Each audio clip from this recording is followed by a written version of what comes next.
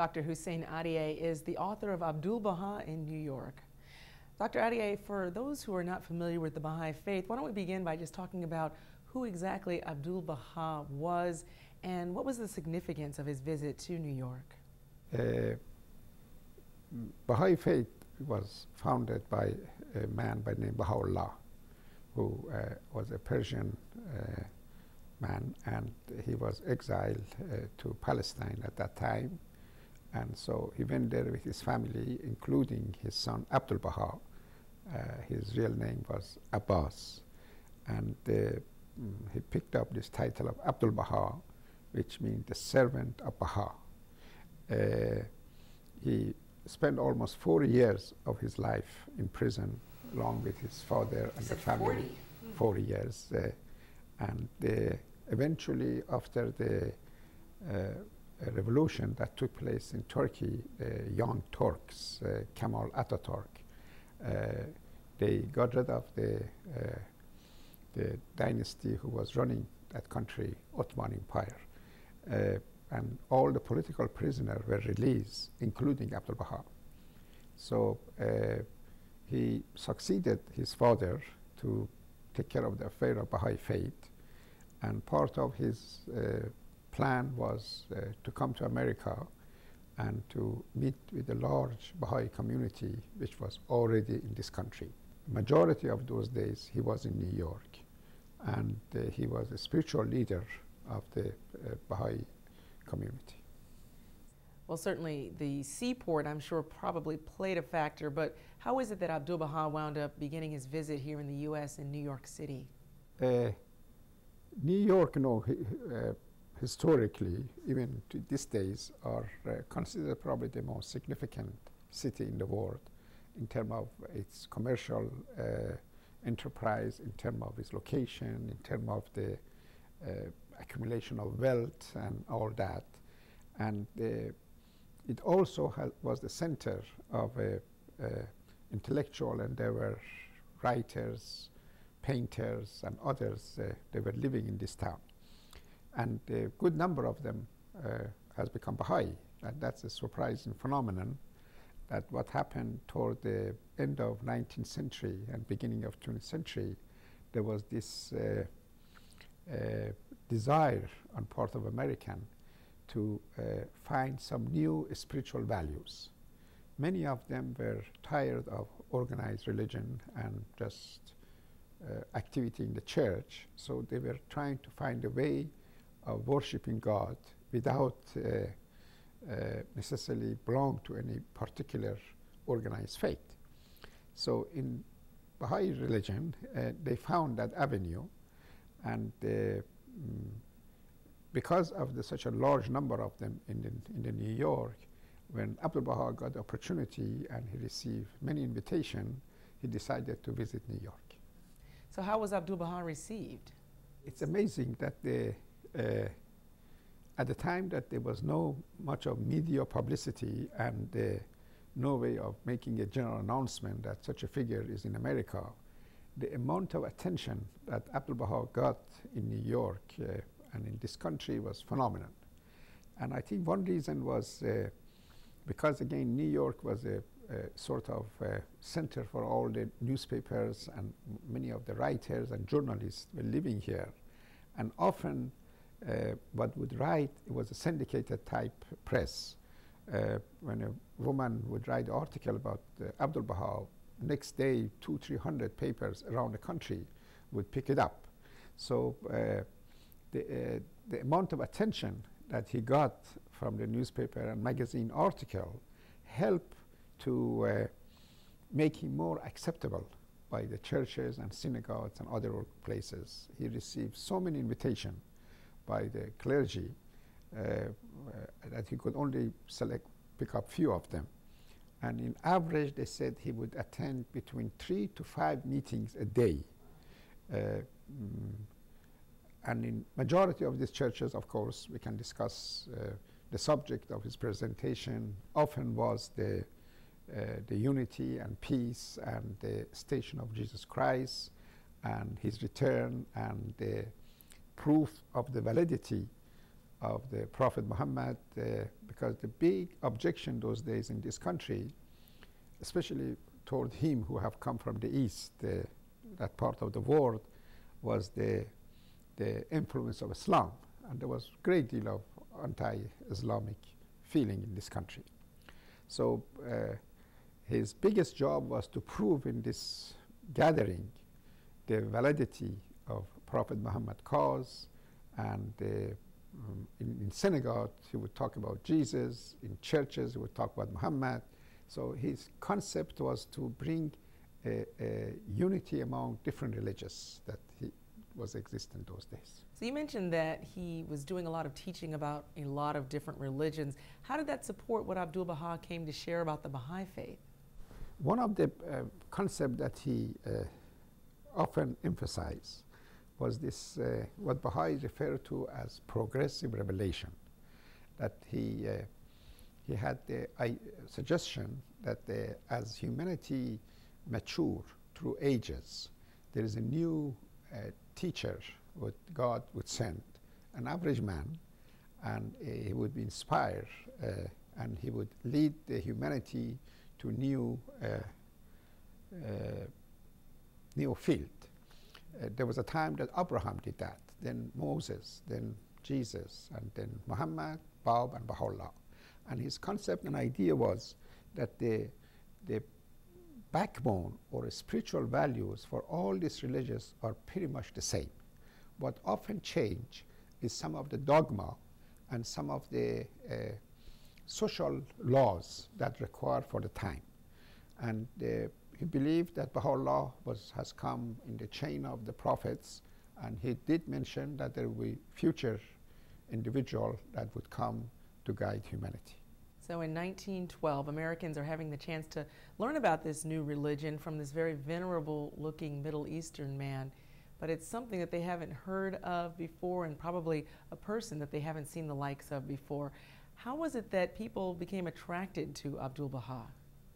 His outlook was important, because to many Americans, to see this figure, average sized man, very handsome and charming, with the big, I think they say gray or green eyes almost, which I'm not sure how a Persian had that color, but it can happen, would appear with his turban and his robe and all that.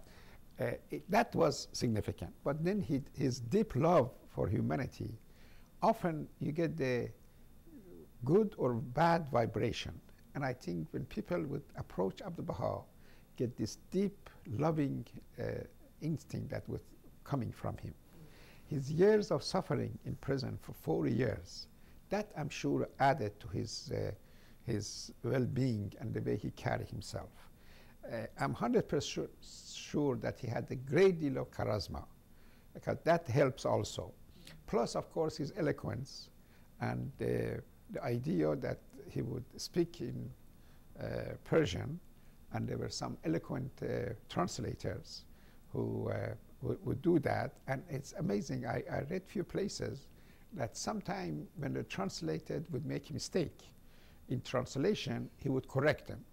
I can't believe that he knew English, but I probably certain words that he realized translator did not mention, he would repeat it. He also had a great deal of sense of humor that would manifest itself often in the, and they said sometime when in the course of the conversation, he would laugh so much that his turban would fall off from his head. This was the kind of combination that I have a feeling attracted many of these reporters and journalists. Your book seems to recount some of the individual interactions as well as the group talks that Abdul Baha gave while he was here in the United States. How were you able to accomplish this? The people who came across Abdul Baha, especially those who could write well, they have put down those encounters in writing. And it's such a great source of and materials to inspire and to read. There was a woman by the name Julia Thompson, for example, who professionally she was a painter. She was quite actually successful painter, make her living out of her job, and it's not that easy to make a living out of painting. So she must have been good. She has written in detail her diary of time that she spent with Abdul Baha. There is another man by the name Colby Ives, who wrote a wonderful book called Portals of Freedom. And in that book, he described his encounter with Abdul Baha and how he looks and how he reacts and how the tears in his eyes and the hugging and kissing that he was giving to his friend and follower. That's a fascinating account, right? Because Reverend Ives was actually a Unitarian minister at the time he met the Master. Exactly. And actually, I have met some of his descendants, and very much it seemed they carry that same spirit of love and affection that their ancestor had. He was a minister, and he was very anxious to do things for his parish, but he also noticed the uniformity of the member of his parish, and he wanted to expand it to other group, to Afro-American, to Indian, to women. And he came across the Baha'i writing, and when he heard that Abdul Baha is visiting New York, he came and visited him, and they said soon, right away, he fell in love with Abdul Baha, and he became such a great teacher of Baha'i faith.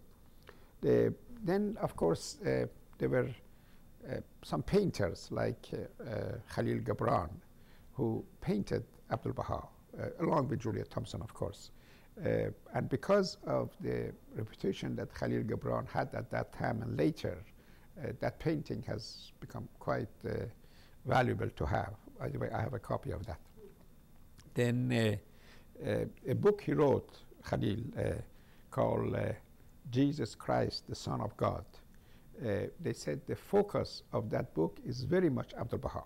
Some people believe that actually Prophet is the one that he inspired, but he mentioned that it was the other book. I guess we all know that Khalil Gibran was such a big and important figure in American literature for the last 100 years. There are many other eye accounts that is available, and I have read a good number of them. And of course, Abdul Baha was accompanied by few Persian translators. And these people also wrote down whatever Abdul Baha said, and some of them are available, has been published actually. There's a fellow by name Mahmoud who recorded all his talk, and later on that book and the translation with the help of a fellow by name McNaught has become a book called Promulgation for the World Peace. So this collection of all this material has really helped to put my book together and other historical research on the life of Abdul Baha in America. Abdul Baha frequently spoke about peace and cooperation and the importance of unity among all mankind, and yet just a few years after his visit, the entire world was shaken by World War I, and of course in the years since then, the Second World War and many other conflicts. As you evaluate Abdul Baha's positions on peace, where do you see that there may be evidences that they're coming to fruition? I don't think his message as far as the subject of peace concerned, unfortunately, did not come to any fruition. The potential for the major calamity was there already. The alliance that was formed in Europe between Austro-Hungary, Germany, and against France and England was becoming so confrontationalist, and the armies were facing each other that was almost impossible to back out and stop it. The rise of nationalism in Europe by folks from Serbia, for example, the Balkan Wars, the independent fighting that was going on against Turkey, the war between Greece and Turkey, and a variety of other things. And he constantly remarked that unless we come to some understanding, to have some arbitration, we are facing a big calamity. And eventually, the calamity did come, as you mentioned, in 1914 with the Great War, or the World War I. I was reading someplace about some of the figures as the casualty. 6-7 million soldiers died, 10-15 million civilian, millions displaced, millions lost all their property and all that.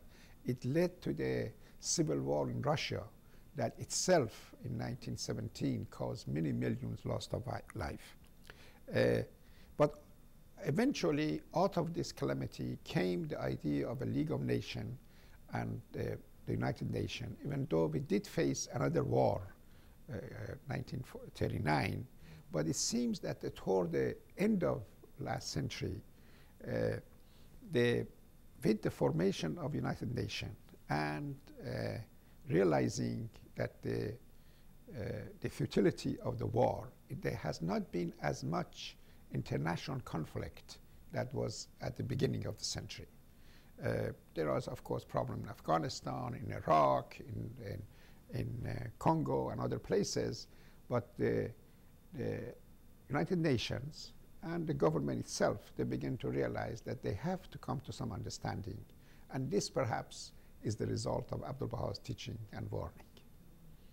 So even after the end of World War I, the United States, of course, was racked by great racial violence. We had the riots of 1919 taking place, and even in 1912, when Abdul Baha was here, there was a great climate of racial injustice here in the United States. I'm wondering, did he address this issue? And if so, was he able to speak to any people in power about it? Often. It's very interesting that at the time that Abdul Baha was in this country, the plight of black, the women have no right whatsoever. The American Indian were dumped in the concentration camps, and on and on and on. The Jews were persecuted as they were coming from Eastern Europe and Russia. The main theme of most of Abdul Baha's presentation, whether he was in a synagogue or he was in a church or universities, was this attempt to rise up the consciousness of the people that unless these groups, the black, the woman, the Indians, and other, get the right to live as a human beings, there will be no peace in this country. The riot of 1919, for example, you mentioned that I think it was in Chicago or New York, I don't know exactly where it was, but it did cause a waking call for the people that unfortunately, they have to suffer more through this for another 40, 50 years to realize that they got to face the issue and solve it.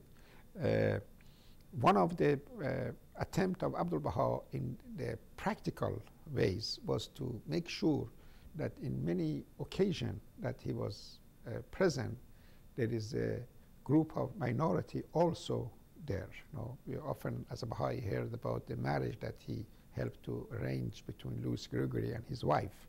Louis Gregory was a distinguished and accomplished attorney. I think he was in Baltimore area. And lots of other occasions that we can go in detail, that he would go out of his way to make sure that the minority get their place wherever the occasion was. There was a time that this arrogant hotel manager would ask Abdul Baha to leave the hotel, not to stay there, because they said there are too many strangers. And by that, probably he meant Persian and black and others, and he didn't want them to come to his hotel. There was a dinner party that they would not, the restaurant manager would not allow a black person to come, and he would go out of his way to make sure he participated in that. So by power of example, he was trying to show that this prejudice has to be gotten away from. Certainly a lot of the time that Abdul Baha was in New York City, he was addressing talks to groups, but I'm wondering, were there any other activities that he was able to enjoy while he was in the city? The interesting part is that majority of the places that Abdul Baha had visited still exist. I would say at least 90%. And many of them are considered national landmark, or whatever they call it, that they cannot alternate it or change it or destroy it. The Church of Ascension is one of them in downtown Manhattan on 10th Street and 5th Avenue. The hotel he stayed originally, Hotel Ansonia on Broadway and 73rd Street, still is there. The many other synagogues that he gave a talk. But my favorite place that I often walk around there is a Riverside Drive.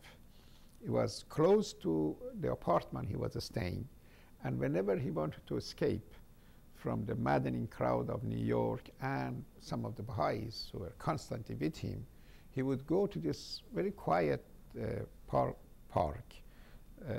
It was on the 78th Street. It's a beautiful location. You go down the steps, and there's a grass, and he would lay down the grass, and even sometimes he fall asleep.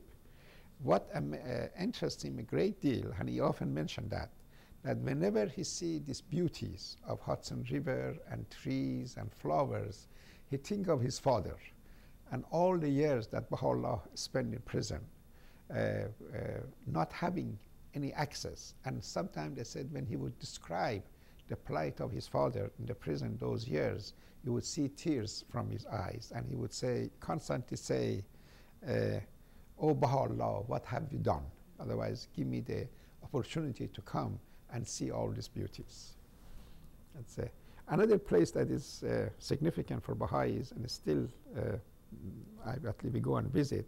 It's a beautiful cabin in Teaneck, New Jersey. It's about, I would say, 15-20 miles from downtown Manhattan. It was a beautiful cabin and a house that belonged to a rich Baha'i. And in one occasion, Abdul Baha invited large number of Baha'is, a few hundred of them, to come for lunch and share. And he helped the cook to prepare a delicious food, and he helped to serve them, and is referred to it as the Abdul Baha souvenir. Is usually we celebrate it, or we get together to remember him on the last Saturday of June, and it's a picnic, and we feel the presence of Abdul Baha in that location because he slept there, he spent some time in there. What is interesting, I don't know why this thought occurred to me.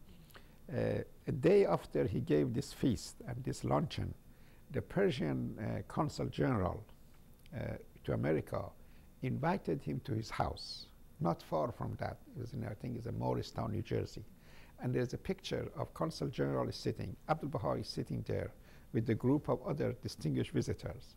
And when you look at the picture, you think of this man was a prisoner in the hand of that bloody government for so many years between Persia and Turkish government. And now he is released. Within a short time, the Consul General is honored to arrange a luncheon for him. So that I thought was significant. As today, New York City, of course, in 1912, a very innovative place for Abdul Baha to come to, a lot of technology that wasn't available in other parts of the country or other parts of the world. Did Abdul Baha have any thoughts about this great technology and the fast pace of life in New York City? He didn't like it much because he often mentioned, especially I think a couple of occasions I remember reading his talk. One was at the Columbia University, Earl Hall, and a couple of other churches that he said the materialism and this modern technology and civilization has gone too fast and has left the spiritual values behind.